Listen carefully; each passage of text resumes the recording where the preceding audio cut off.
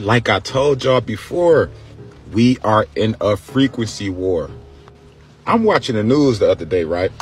Just trying to peep what's going on around the world.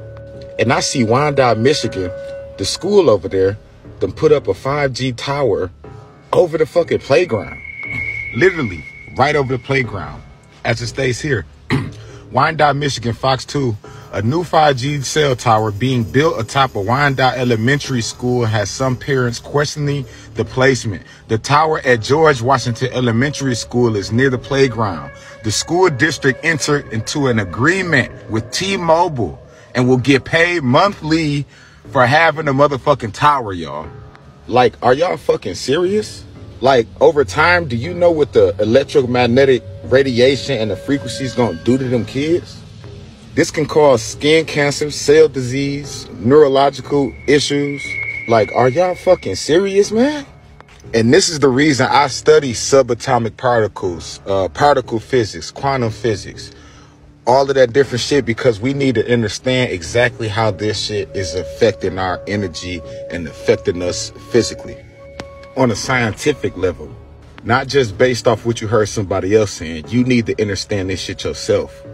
So y'all know I went digging and did a little bit more research just to give y'all a better insight on this shit, right? So in 2017, doctors and scientists launched a petition to stop the rollout of 5G, citing cancer risk. One worry that is, since 5G is so new, there hasn't been time to properly test whether it's safe or not.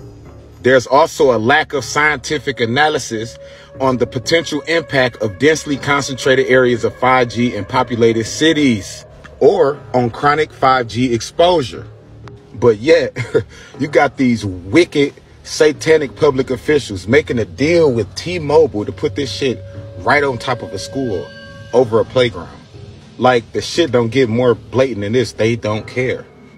Peep game even states here, the distance needed to reduce exposure down to the general public precautionary level of 100 microwatts per meter square is often around a quarter mile, around 1,300 feet or 400 meters or more.